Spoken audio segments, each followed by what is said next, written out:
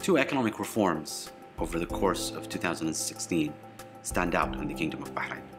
The first is the improvement in the procedures on the King Fahd Causeway. We've seen over the last 12 months a substantial reduction in the transit time between the Sheikh Khalifa bin Salman port all the way through the King Fahd Causeway and entering into the Kingdom of Saudi Arabia.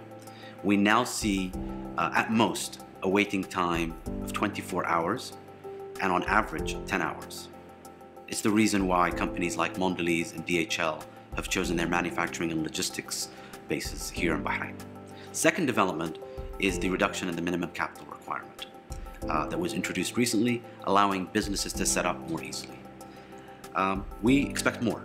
We expect in the near future the introduction of a bankruptcy law that will allow small companies and startups to develop more easily, to be able to fail and start up again.